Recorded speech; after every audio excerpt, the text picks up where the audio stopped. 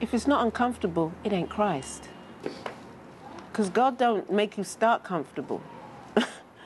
And I mean, that's the bottom line. A seed has to be planted into a ground, and it has to break out of itself and get down to make some roots. And then it has to come back up out of this darkness and emerge into this bright light and keep on growing.